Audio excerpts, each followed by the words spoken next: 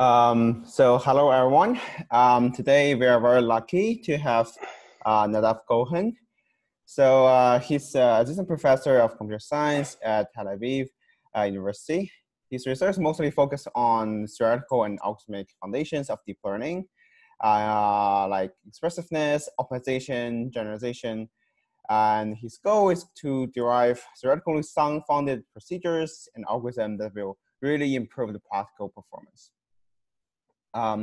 He obtained his PhD from Hebrew University, and then he spent some time at Institute for Advanced Study, which is actually my background here, working with Sanjeev Arora and Elad Hazen. He already obtained several awards for his theoretical work on deep learning, like Google Doctoral Fellowship, Rothschild Postdoc Fellowship, and Zuckerman Postdoc Fellowship. So without further ado, let's welcome Nadav to talk about his work. All right. Hey, thanks a lot, Simon and organizers for inviting me. It's a great pleasure to be here. I guess we'll just start. If there are any questions come up, so I'm not sure, Simon, how it's done with the chat. I think for now we have 50 people. You can either unmute or put your question in the chat box. Yeah. Okay, so unmuting is fine, and if I see that we're short in time, then maybe I'll ask to kind of write it down on the chat, and then at the end we can. Okay, all right, so let's get started. So what I will talk about today is analysis of optimization and generalization in deep learning through the dynamics of gradient descent. Okay, so I will start by setting the stage and laying out the claim, the argument that I will try to make today. Okay, and then the rest of the talk will be around trying to justify that argument. Okay, so when we talk about optimization and machine learning, at least most of the time in the context of this talk, what we mean is to fit training data by minimizing some objective, some loss function. Generalization refers to controlling the gap between the train and test errors, for example, by adding some regularization term or constraint to the objective that we are optimizing. Okay? And optimization and generalization behave very differently in classical machine learning, what we were used to seeing in the past, from the way in which they behave in deep learning. So let's take a minute to reflect on that. So in classical machine learning, obviously it's not an entirely well-defined term, but you can think of linear models, SVM, all these kind of machinery. And basically the theme that we set out from is to choose models and loss functions in a way that will ensure that the objective is convex. And typically that means that there's just one global minimum and it's efficiently attainable. And the algorithm, the choice of algorithm that you make, it will affect the speed at which you reach this global minimum, but it will not affect generalization because it's the same solution that you're gonna end up in. It might take you more iterations or less, but the generalization is a property of that solution, not the algorithm. Okay? In terms of generalization, we have the well-known bias variance trade-off, which qualitatively means that if I add on more regularization, then the gap between train and test errors goes down. Okay? The gap diminishes, but the training error goes up. And vice versa. If I lessen the regularization, the gap opens up, which is a bad thing, but the train error goes down, which is a good thing.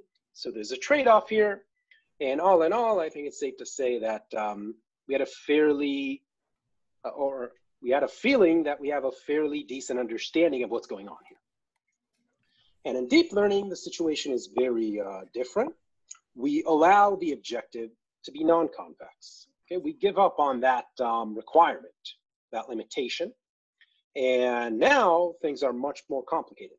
So in terms of optimization, there's now not just one global minimum, but there are a lot of global minimum. And a priori, it's not clear that any of them is efficiently attainable. This is a non-convex problem. But for some reason, on the type of problems that deep learning is typically used for, variants of gradient descent are somehow able to reach one of these global minima. And we don't really understand why. And with generalization, the situation is even more peculiar. We pretty much know for a fact that some global minima generalize well, while others don't. And for some reason, on typical data, typical problems, whatever that means, the solution that's found by gradient descent is often one that generalizes well. And maybe most surprisingly is the fact that there seems to be no explicit bias variance trade-off. That means I can train huge models on small data sets and they will still generalize very well. And the way in which we think about this is that the optimization implicitly induces some regularization. And these are all things that we don't have a good understanding of. And that's what myself and many others, including in this crowd, are interested in studying. The case that I'm going to try and make today is that maybe the language that we've developed for understanding classical machine learning, maybe the language of classical learning theory, is just not sufficient for understanding deep learning. And in that case, maybe a way to make progress is to characterize what goes on in learning, meaning study the dynamics of optimization. Think about the trajectories, not just about the final solution. So that's kind of the high-level philosophical argument that I'll try and make today.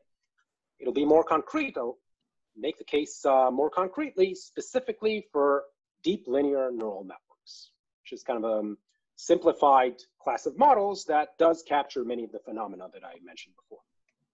And that's what we're going to do now. Okay, so the content basically that I'll present today relies on 4 previous papers from the last couple of years. My amazing collaborators, Sanjeev Arora and Elad Khazan from Princeton, and students Wei Hu, Noah Golowich, Yuping Luo, and my PhD student, Noam Razin. Okay, so what are linear neural networks? Linear neural networks are, in the deep learning jargon, fully connected neural networks with linear activation, or no activation. Okay? In other words, the input is mapped to the output linearly. It's a linear function, but it is parameterized as a sequence of matrix multiplications. Okay, so a priori, one could think that this is just linear predictors, but the fact that you parameterize them this way as a product of matrices, not just as a single matrix, it makes a very big difference. Because when you run gradient descent over this parametrization, then gradient descent doesn't know that there's an underlying linear model. And you get a non-convex problem that has a lot of global minima, and the generalization properties are also non-trivial. We're going to see that today. And for this reason, this model is regarded as a theoretical surrogate for many of the phenomena in deep learning, and it's really extensively studied. This is just a sample of works from the last few years, and there are many others. Okay, so what we're going to do now is analyze the dynamics of gradient descent over linear neural networks, come up with certain characterizations, and then we're going to use them to derive results on optimization and generalization. So let's start with the dynamical analysis. A technical tool that's going to be very useful for us is gradient flow. Okay, gradient flow, that's a continuous version of gradient descent. That's what you get when you take the step size to be infinitesimally small. And so if gradient descent are these discrete steps, I hope you can see my cursor, then gradient flow is this continuous curve. It's a continuous curve in space, and the direction of movement at every point in time is opposite to the gradient of the objective. The reason this thing is useful is because it allows one to employ continuous mathematical machinery, which in certain cases is very powerful. And we're going to see how, at least in some cases, the results that we derive can be later translated to gradient descent. So gradient flow is some kind of a stepping stone that we use. All right, so this is a linear neural network.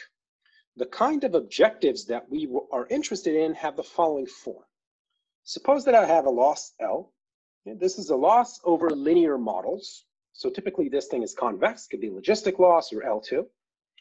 And this kind of loss induces an over-parameterized objective for the linear neural network.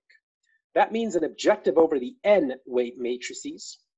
The value of the objective at the point W1, W2 to Wn is simply obtained by taking their product, that's the end-to-end effective model, and plugging that into the original loss.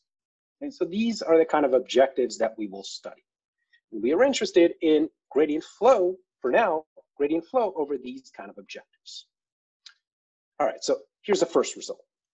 When I run gradient flow over these types of objectives, okay, then certain quantities are preserved, and it's the ones that are written here. Wj plus 1 transpose, that's the weight at layer Wj plus 1, transpose times Wj plus 1. The difference between this and Wj transpose, this thing is constant through time. Okay, for every j, for every index j, these things are invariant, they are constant through time, they do not change. So already you can see that gradient flow doesn't move arbitrarily in space. It follows certain dynamics, certain trajectories that have certain properties, in particular trajectories that maintain these quantities. The trajectories keep them constant. And so accordingly, a definition that we're going to make is we will call the weights balanced if these quantities are equal to 0. Okay, if for every j, I take the weight matrix at layer j plus 1 transpose, multiply by itself. The difference between that and the weight matrix at layer j times its transpose is equal to 0 for every j. That, I call that balanced. Okay? An immediate corollary of the claim is that if the weights are balanced at initialization, so all these differences are 0 at initialization, then the differences are going to stay 0 throughout the entire optimization. So the weights stay balanced throughout the entire timeline. Okay? So if weights initialize balanced in a balanced way, they stay that way. And balancedness at initialization, this is something that either holds approximately or exactly under standard initialization schemes. So if you initialize close to 0, this thing holds approximately. And then the weights are approximately balanced and they stay approximately balanced throughout the entire path. If you initialize to this kind of residual, by this residual scheme, that means identity initialization, then the weights are exactly balanced and they stay that way. And moving forward, we are going to assume that the weights are balanced for gradient flow. And then in the translations that we'll seek to gradient descent, we'll relax this assumption to approximate balancedness. Okay. So now we have a property of gradient flow trajectories, and that is that they maintain balancedness. You initialize in a balanced way, and the balancedness sustains throughout the entire optimization path. And this allows us to answer a key question, and that's the following. When we run gradient flow over a linear neural network, okay, then at every point in time, there is an effective linear model, the product of these weight matrices, and that thing moves in space also. It follows some dynamics. We run gradient flow over the linear neural network, over the objective phi, and there is some induced movement of the equivalent linear model, the end-to-end matrix, that's how we call this thing. And the question is, what are these dynamics that govern the end-to-end matrix? How does this thing move in space? And the answer is as follows. If the weights are initialized to be balanced, then the end-to-end matrix follows what we call the end-to-end dynamics. Okay? And that's what's written here. So if you ignore the blue term, then what you see is this is the end-to-end matrix. Vec means to just arrange the matrix as a vector. And the movement is equal to minus vectorization of the gradient at the end-to-end matrix. That is if I ignore the blue term.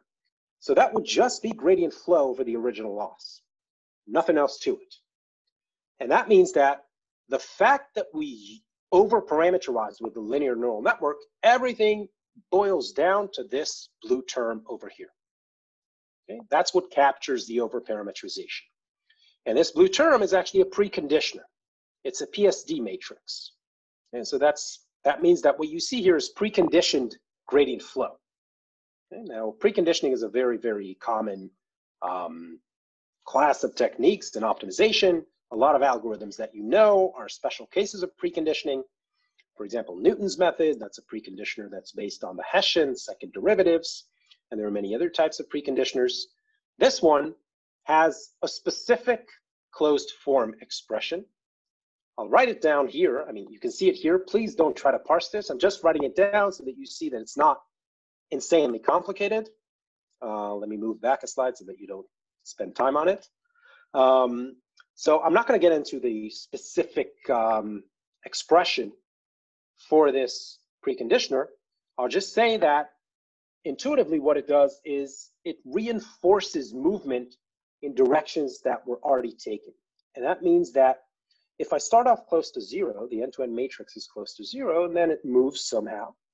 And the singular directions that have large singular value in the matrix, the end-to-end matrix, these are directions in which I moved a lot.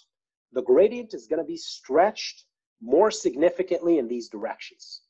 And on the other hand, directions in which I haven't moved much, the gradient's going to actually be attenuated. So in some sense, there's some kind of a momentum effect here. And this can actually be tied to momentum formally, but I won't get into that.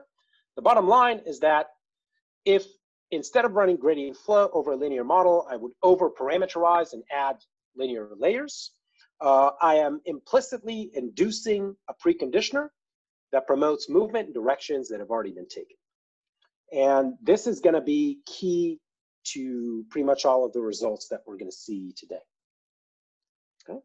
And before getting to them, I'll just mention some kind of an interesting note, and that is the following. This is the end-to-end dynamics. In blue, that's our implicit preconditioner. It turns out that if the original loss doesn't have, and like the original loss is typically convex, so if the gradient of zero is not zero, meaning the minimum zero is not a global minimum, under that mild condition, there exists no function whose gradient gives you this expression on the right. That means that I cannot write the end-to-end dynamics as gradient flow over something. And so the dynamics that I get when I run gradient flow over a linear neural network, you can't obtain the same dynamics by somehow regularizing your objective or modifying it and staying with a regular linear model. What you get is something else. And this already hints to the fact that there's something different going on. Okay, so just a word about how one can prove this thing, that some expression is not a gradient. We use the gradient theorem, which means that the line integral over every closed curve of a gradient must be zero.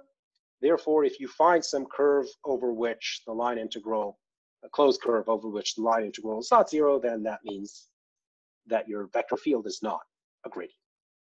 Okay, so that was just kind of a note. We're not going to use this result. We will use the end-to-end dynamics that we derived in the previous slide. I see that there's a question in the chat, so let's open that up and see.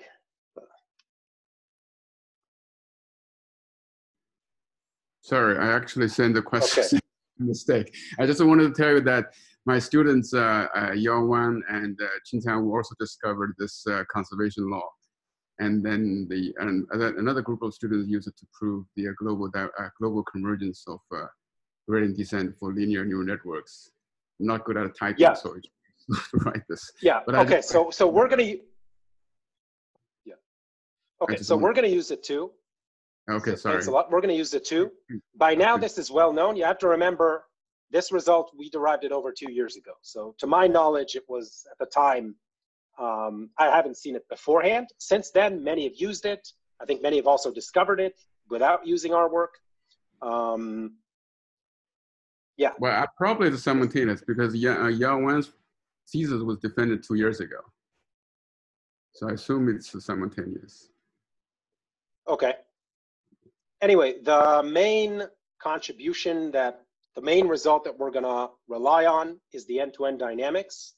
I am not aware of it being derived anywhere. The conservation laws, these are things that are many have raised over the years. I haven't seen it before our works. Maybe it did appear. What you should regard as a contribution is the characterization of the end-to-end dynamics. Okay. All right, so now let's use these dynamics and derive results on optimization and generalization. So starting with optimization. All right, so before we talk about applying our dynamical analysis, let's say a word about the approach, which is, at least until recently, was the most prominent. You could say maybe the classic one, inspired by the classical optimization theory. And that is to look at critical points, look at the geometry of the objective. Okay, so a critical point is a point where the gradient is 0. You could have different types of critical points. You could have a global minimum that is, or a local minimum that is good, meaning it's close in its objective value to the global minimum. You could have a local minimum that's bad, so the objective value is much higher than the global minimum. You could have a saddle that's not a global minimum, so there are directions of descent. It could be strict, meaning that there's at least one negative eigenvalue, so there's some direction of significant descent. Or it could be non-strict, meaning that it's very flat, or formally, there are no negative eigenvalues, only ones that are equal to 0. And a result that was shown, I guess in different flavors by different groups several years ago, essentially means that if there are no bad local minima and all saddle points are strict, so you don't have any points like this, and you don't have any points like this, then, roughly speaking, gradient descent will converge to a global minimum. Okay? And this is very encouraging because you can hope to prove convergence to global minimum without carefully worrying about the interaction between the landscape and the algorithm, just analyzing the landscape on its own. Once you have this result, you can apply it if the two conditions hold. And indeed, there were a lot of works that studied these properties for different kinds of objectives. And no bad local minima and no non-strict saddles, or strict saddle properties sometimes called. And there were some success stories, proofs of convergence to global minimum. To what I know, at least the use of this basic result, the success stories were limited to shallow models, 2 layers. And there's an obvious reason for this, and that is that when you go beyond 2 layers to deep models, then you will no longer meet the strict saddle property. And to see this, just think about even a simple model like a linear neural network with 3 layers or more. When all the weights are 0, then all the second derivatives are going to be 0. And if that point is not a minimum, then it will be a non-strict saddle. And usually it's not a local minimum or a global minimum, the 0 point. So at least this basic landscape approach, which has underlied many works, it's very, very difficult to apply it to any model beyond 2 layers. Okay? And what we're going to do is apply our dynamical analysis. Just see if there's a question here. Yeah, so there's a question by Lenka. Would a momentum added to the gradient add a similar effect as a preconditioner? If not, what would be the... So you could actually see what goes on here. That preconditioner is some kind of a specific momentum scheme. Okay, it's some specific momentum scheme, an adaptive learning rate. It's not equivalent to the momentum, exactly the momentum that we usually use. Just to be clear, is that it's not equivalent to any of the common algorithms like Adam or Adagrad? It's not. Okay. No, it's something else. No, it's something else.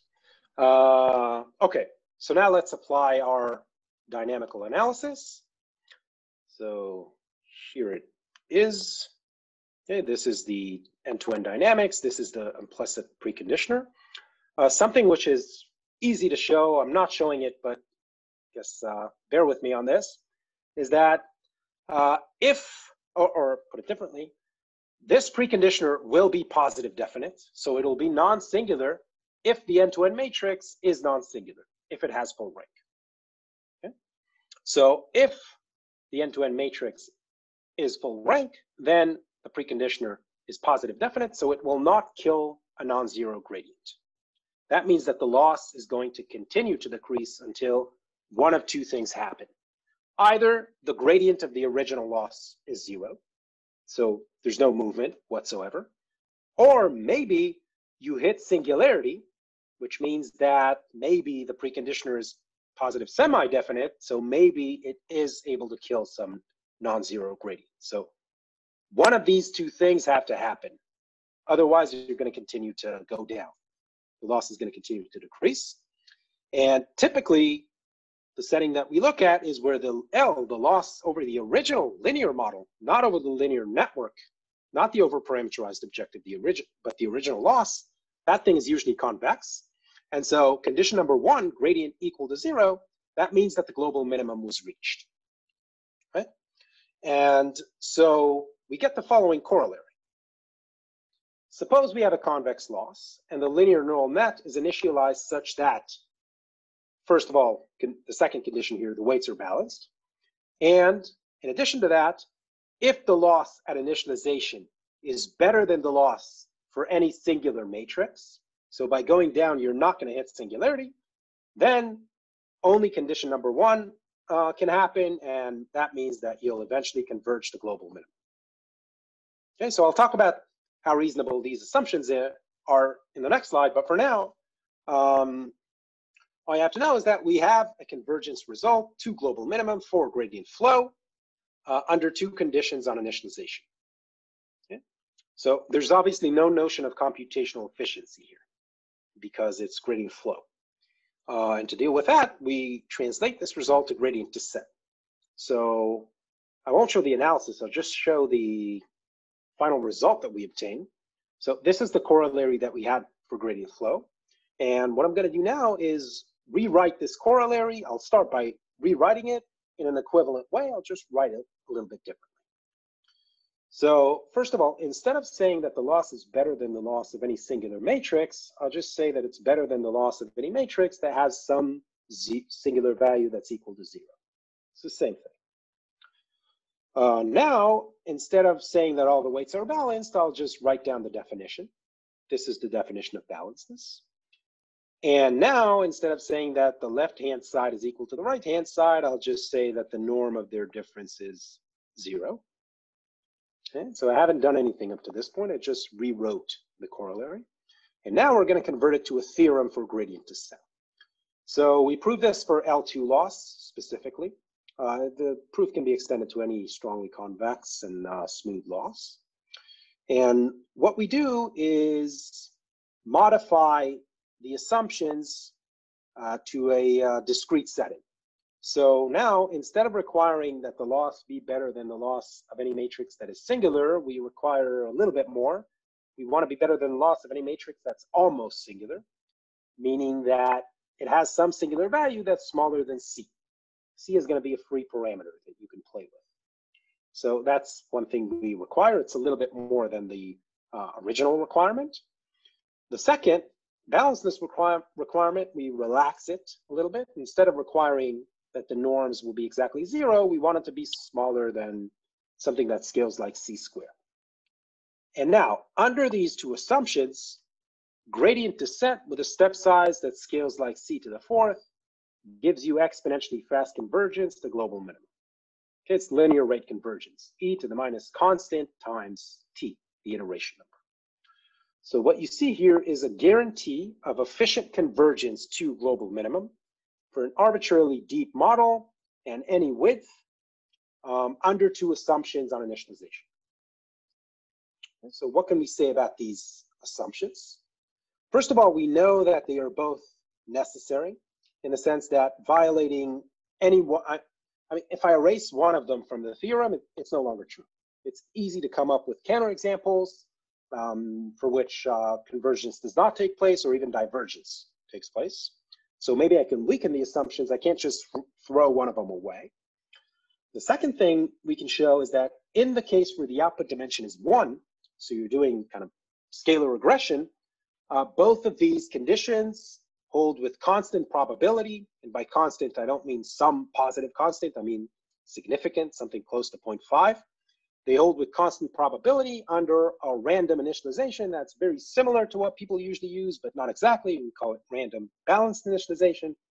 And this means that for output dimension 1, use this random initialization with probability close to 0.5, you will get linear rate convergence to global minimum.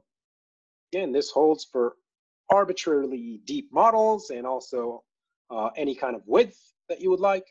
And to my knowledge, this is the most general result of its kind, which means minimizing, kind of converging to global minimum that doesn't reside in infinity, but concrete global minimum.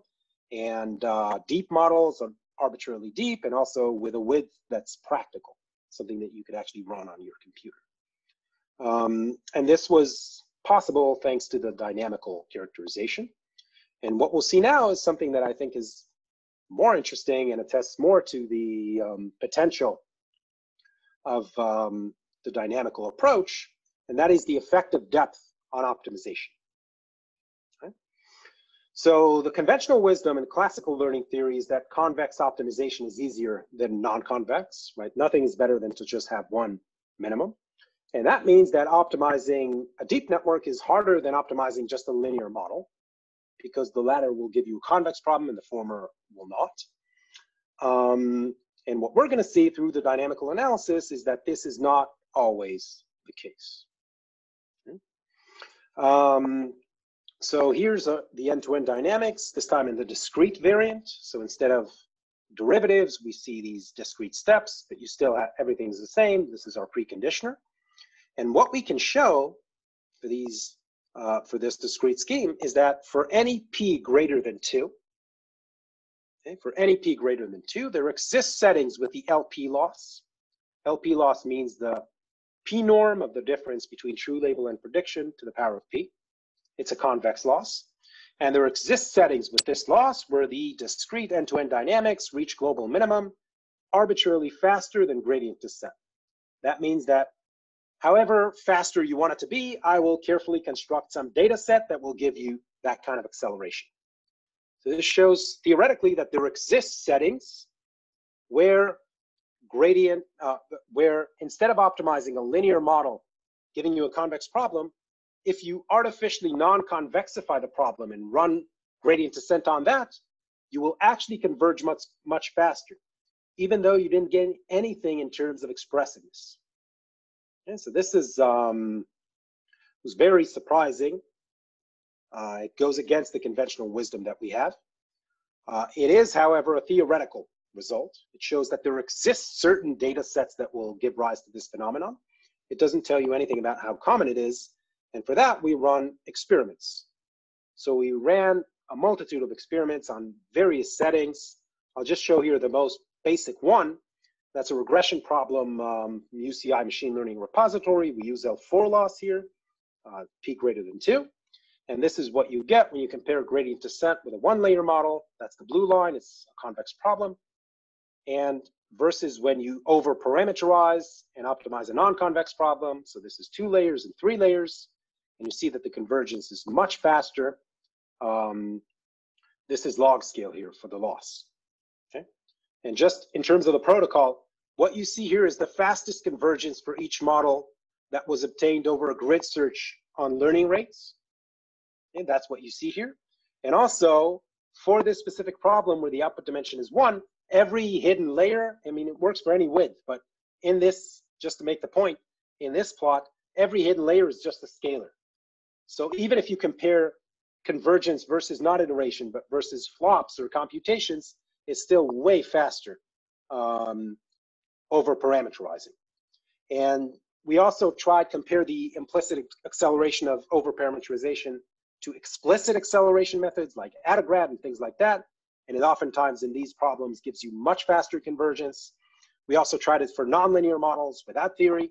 And after this work, many have also employed this technique, using it in kind of realistic practical settings. For example, in the last NeurIPS, it was an oral that used over parameterization in order to accelerate optimization.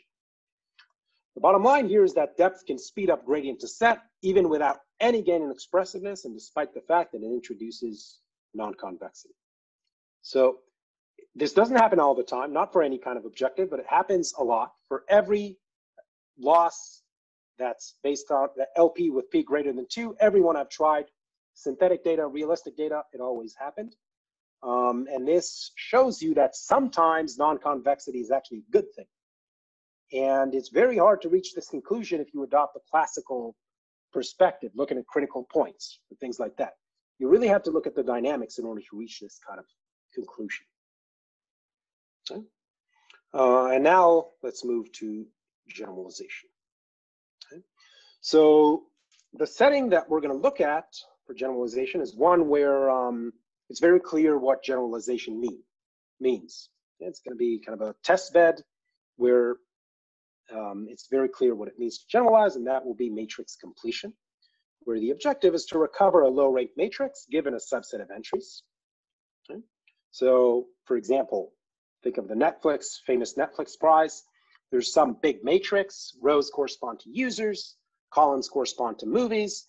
You get small number of filled in ratings, and you would like to complete this matrix in order to recommend movies to users.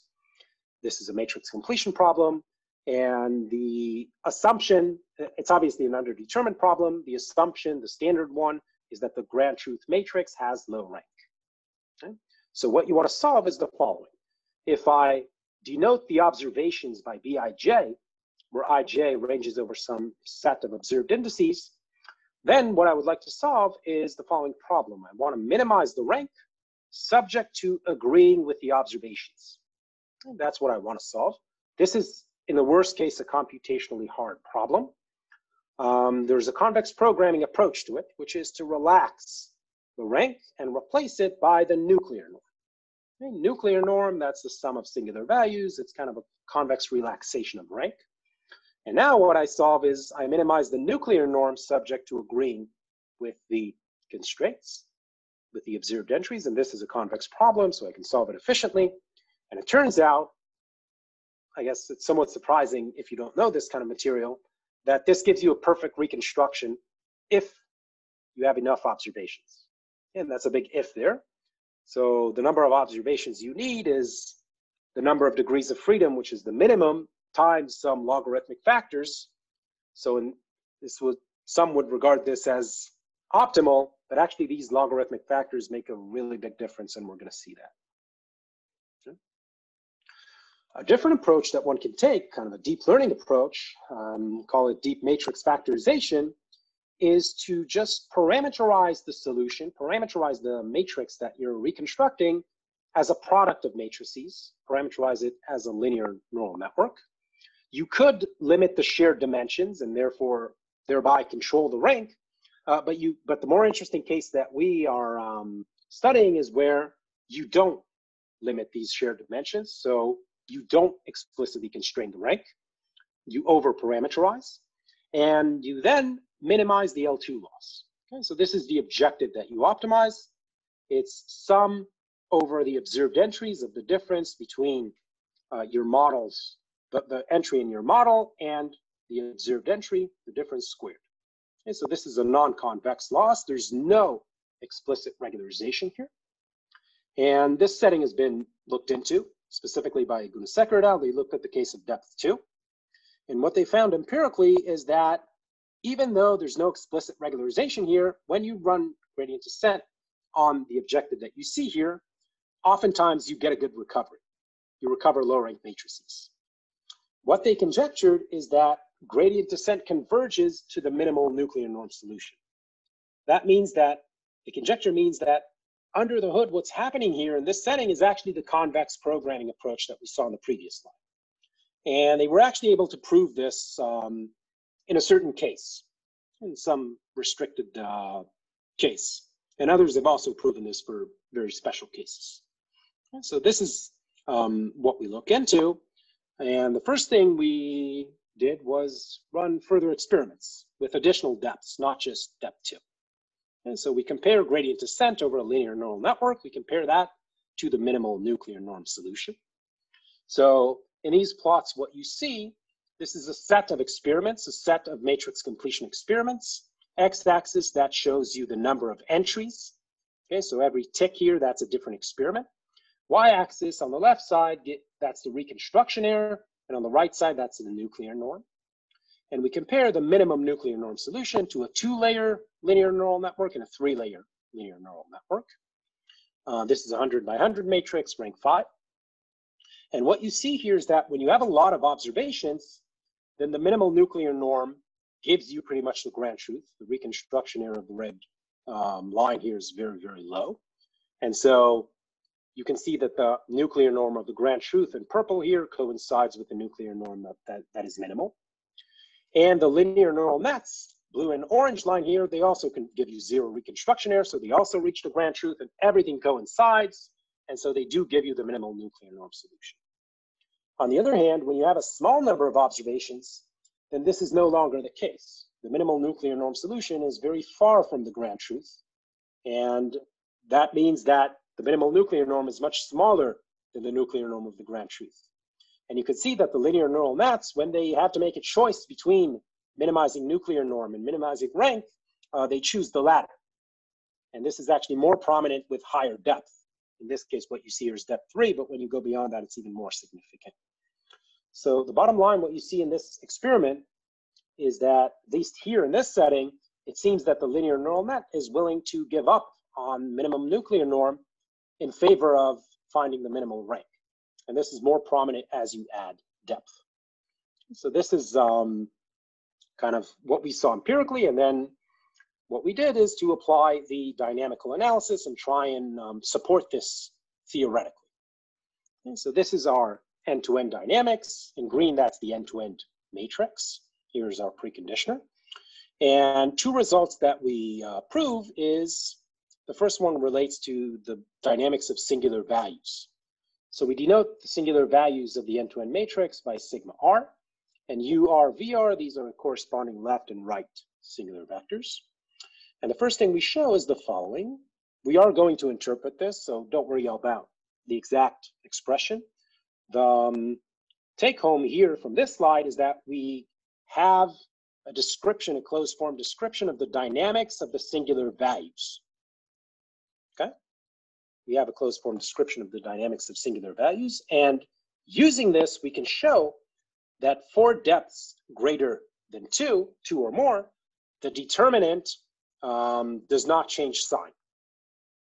And that's a direct outcome of this theorem that you see here. And now we're going to apply both of these results. Okay? So first of all, we apply the corollary, that the determinant does not change sign, and we apply it to show that there exist settings where not only is nuclear norm not minimized, but no norm is being minimized. And here's the setting. Here's an example, the simplest one that we could come up with. You're trying to complete a 2x2 matrix, and the off-diagonal observation, you see them, and they are observed, they're equal to 1. And the bottom right entry, you see it 2, it's equal to 0. Top left, you don't see it.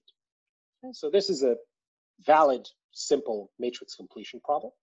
And let's look at the solution set here, okay, and see which solutions minimize what. So it's not difficult to show that any Schatten P norm, or even Schatten P quasi-norm, and that includes, as special cases, many of the norms that you know, like nuclear, Frobenius, spectral norm. Any one of these, if you want to minimize them over the solution set, you have to take the unobserved entry to be equal to 0. Okay? If you want to minimize any norm or quasi-norm, anything, obviously, the unobserved entry needs to be finite, needs to be bounded. You give me a norm or quasi-norm, and that'll induce some bound necessary on the unobserved entry. On the other hand, in terms of rank, what you see here is that all the solutions will have rank 2, but you can approach rank 1 if you take the unobserved entry to be plus infinity or minus infinity. So to minimize rank, you need to take the absolute value of the unobserved entry to infinity. And the key property, what's special about this setting, is that there's a contradiction between minimizing norms and minimizing rank.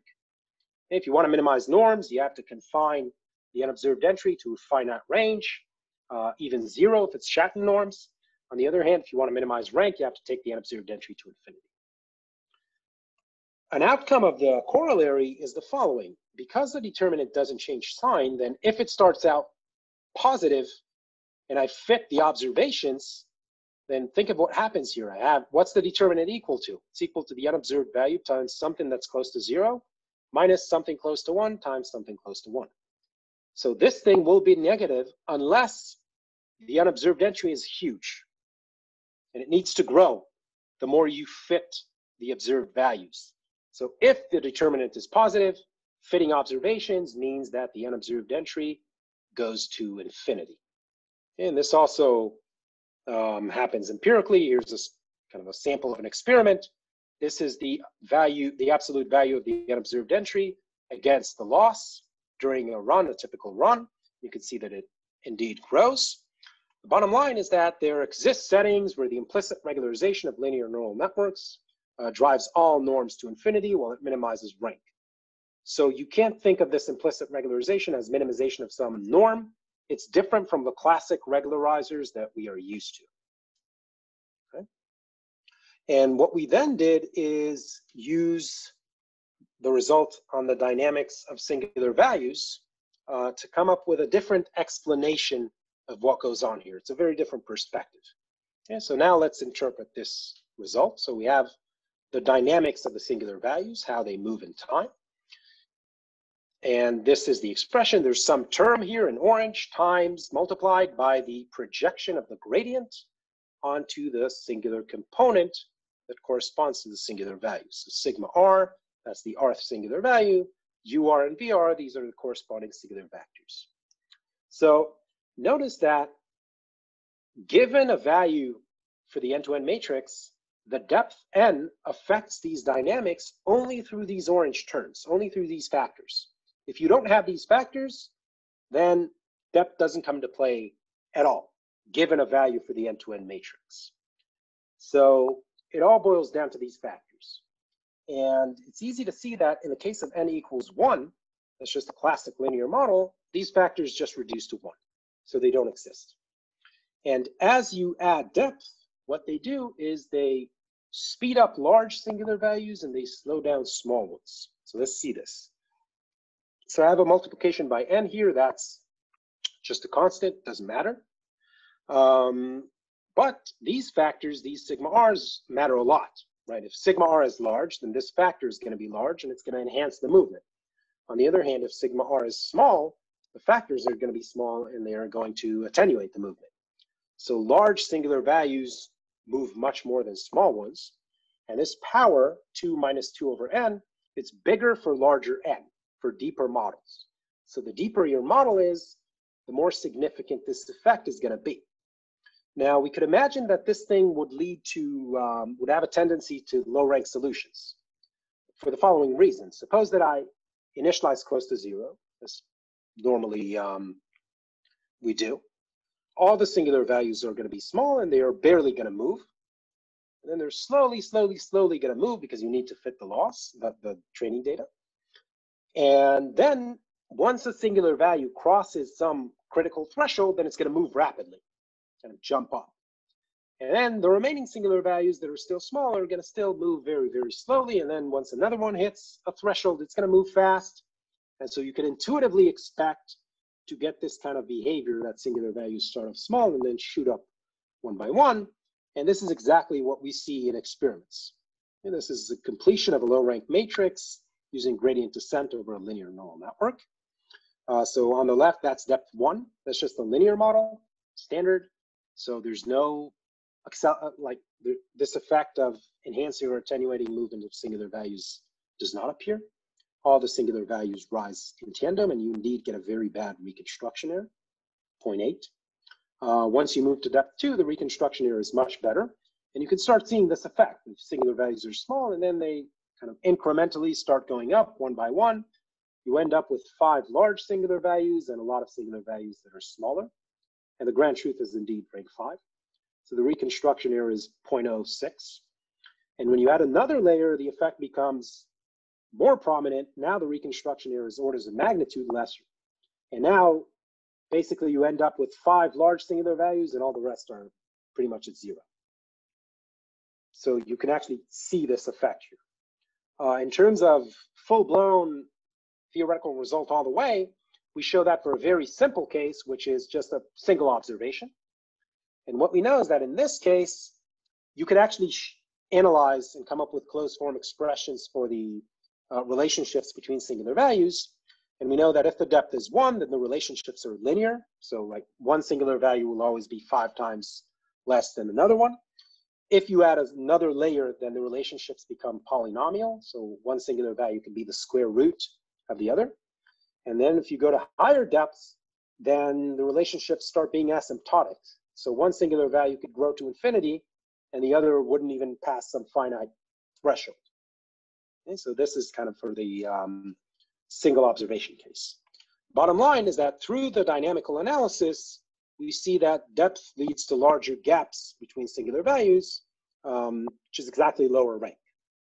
So it's a different kind of explanation. It's a different perspective, but it does support the empirical phenomena. And the dynamical analysis shows you that norms can't really provide the answer, any type of norm. Okay, so this is kind of a third example where we use the dynamical analysis to overcome problems with classical approaches that are based on the classical viewpoint of learning theory. And so now let's conclude, and then we'll have a few minutes for questions. So we'll start with a recap. The perspective that I'm trying to make today is that understanding optimization and generalization in deep learning, maybe the language of classical learning theory is just insufficient, and we should adopt a new language, as opposed to trying to explain phenomena using concepts that we have had. And what I'm arguing is that maybe it would be beneficial to take a dynamical systems perspective and analyze the dynamics of gradient descent. Okay? Concretely, what we looked at is deep linear neural networks. The dynamical analysis showed us that depth induces a preconditioner that promotes movement in directions already taken. And we use this to analyze optimization and generalization. So for optimization, we derived a guarantee of efficient convergence to global minimum for any depth and any width. This is the most general guarantee of its kind that I'm aware of. And we showed, more surprisingly maybe, that depth can actually accelerate convergence even when it doesn't give you anything in terms of expressiveness. And for generalization, we showed that depth induces an implicit regularization towards low rank. It leads to gaps between singular values. And this regularization is different from any type of norm minimization, and that gives you generalization for matrix completion. So these are kind of 3 examples where a classically inspired approach kind of hits a barrier, becomes difficult unless you start circumventing and doing new things. And on the other hand, if you take a dynamical approach, then you can reach farther. Right? And I really think that this is something that could be key to a better understanding of deep learning in general.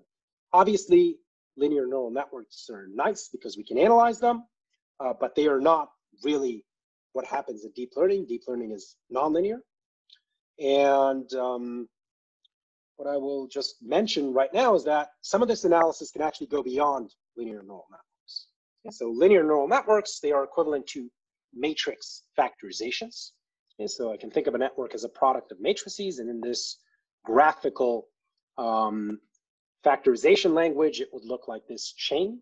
Every node is a matrix, and the chain together gives me kind of a meta node with 2 edges, and that's also a matrix.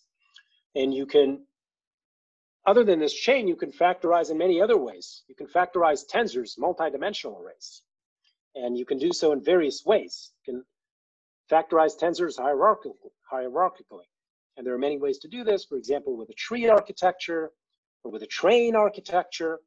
And it turns out that just like matrix factorization corresponds to linear neural networks, then these tensor factorizations correspond to nonlinear neural networks of a certain kind. Okay, in these nonlinear neural networks, a tree structure that corresponds to a convolutional architecture, and a train structure corresponds to a recurrent architecture. And so you can lift this equivalence beyond linear neural networks. the kind of networks that you get are arithmetic. And that means that the nonlinearities they come from products. So basically, these are polynomial neural networks. Okay, so it's a certain kind of nonlinearity, not the one that's most common, definitely not in many application domains where value is used and things like that. But it does work well in practice.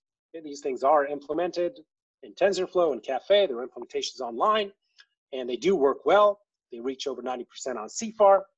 And so to me, I feel like they do capture the essence of deep learning. And on the other hand, they do give you an algebraic structure that you might be able to analyze. And actually, many of the results that I talked about today do transfer to these kind of models. For example, the conservation laws.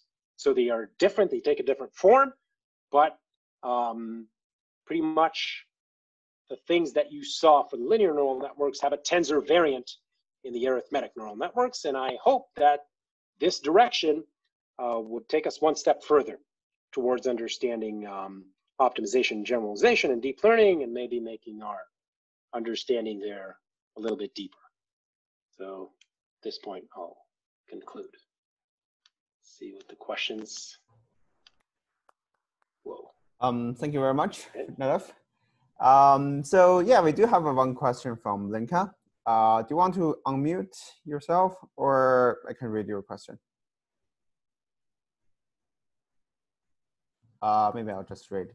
So Linka asks whether so you talk about optimization, but whether your understanding can be generalized to the generalization properties of nonlinear neural networks. Maybe nonlinear activation function, something like that. So so I see in the chat something else, but I'll go with what you're asking. So you're saying extending to nonlinear neural networks? That's the question? Yeah, and learn something that is not, linear form. Yeah. So yeah, basically. Yeah. Okay. Yeah. So I tried to answer this in the last slide. The path that I feel is most promising is to look at these polynomial neural networks. I know that they're not exactly what most people use. I kind of feel that they do capture the essence of deep learning. Maybe if Google and Facebook would decide that they're important, then they could bring them to state-of-the-art level. But these are nonlinear models. They do work competitively, not state-of-the-art, but they do work well. And there, I believe that there's a much greater chance to really understand them, and maybe from there on continue to more contemporary models. To me, the fact that, like ReLU, the fact that it's very, very fast in implementation, from a theoretical standpoint, it doesn't mean that it's the only thing that one should look at. But that's a valid point. Some of the things actually could be extended to ReLU, and I did have works on extension of expressiveness results from arithmetic neural nets to ReLU nets. But for now, the analysis of optimization and generalization, I feel that a much more feasible step would be to look at arithmetic models. But I'd be happy if someone else took the challenge and looked at ReLU and things like that. Thank you. So I have another question. So in this series, we have many talks about like neural-tangent kernel and mean field approach for understanding very wide neural networks. So how do you compare your results with these results? It seems that your result does not really require the widths to be very large. Yeah, that's a great question. So first of all, I'm very kind of fond of these, the NTK line of works. I taught it my course last semester. To me, I don't see a direct technical connection. I do see some kind of high-level trade-off, that the advantage of the analysis that I am showing is that it's finite, it's concrete. These are models that actually run on your computer. Everything is feasible. The disadvantage is that it's linear, as opposed to NTK. So it feels like these two directions, each has its own ups and downs. In terms of a technical, deep technical connection, it's not something that I've been employing, or I haven't really thought too deeply about this. Maybe there are. Okay. Is there any more question from the audience? If you have a question, you can just unmute yourself.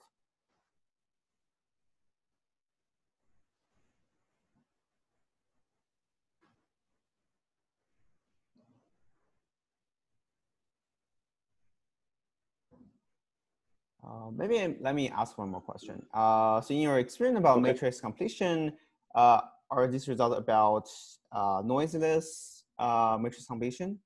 And have you have any thoughts or have you done any experience on the noisy matrix completion? Because as we know, nuclear norm minimization also works with certain variants, also works for noisy matrix completion. Yeah. Okay, that's a great question. So from a theoretical standpoint, everything I showed is, I didn't derive bounds on reconstruction error. So everything I showed applies. Empirically, we didn't run experiments on the noisy case. And it's an interesting question that I right now don't have an answer to. Which algorithm is more robust? Okay, I see now that Lenka wrote that there's one question number one. Yeah, so maybe I'll answer that. Okay, it's okay. So she's asking, saying that matrix completion is an unsupervised problem and there's no difference between input data and labels. And so how does matrix completion even address the generalization gap? The question of generalization gap. What's the relation? At least that's how I understand the question. Lenka, if you want to approve. Okay, so the perspective that one can take on matrix completion is actually as a supervised problem. You can think of a location in the matrix as the data point, as the instance, and the value in that location as the label. Okay, and then when you get a bunch of observations, that's your training data. You see locations in the matrix and labels, and what you are trying to do is infer the labels of the locations that you haven't seen. That means to reconstruct the matrix. So formally, you can frame it exactly as a generalization problem when you're, and if you want to measure the L2 loss, for example, that would correspond to a uniform distribution over entries. Like the expectation, right, of the difference between your prediction and the real label when entries are distributed uniformly in the matrix, that's exactly L2 loss. So I hope that answered the question.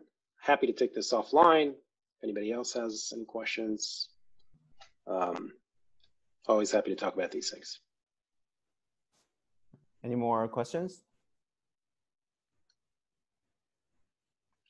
Can I ask a question? Yes. So for matrix completion, for example, if you run the experiments and I see that you can use matrix factorization if your matrices are fairly small in the middle to enforce low rank, but how wide do you choose them? And if you have a few extra layers that are fairly small, and you underestimate the rank of your matrix, what happens? Great question. So everything applies in terms of the analytical results. The regime that we looked into in all the experiments are in the case where you don't limit the rank, where the regularization is implicit. You don't explicitly limit the rank.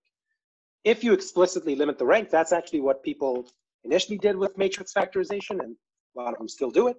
Then you are basically explicitly regularizing, and you can force the rank. And if you underestimate, then tough luck. You're not going to get a higher rank solution than what you forced, right? So the regime of interest, what we looked into is a case where the width does not limit the rank. In the experiments that you saw, the width was always set to the minimal value, which doesn't limit rank. The results, the characterizations, they still hold even if the hidden layers are wider. So I hope that answers the question. Yes, thank you.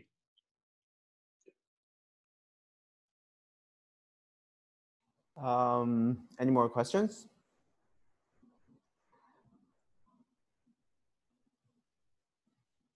Okay, then let's thanks Nadav again, and see you in the next. Thank you very much. Thanks, everyone. Thank you. All right, thank you.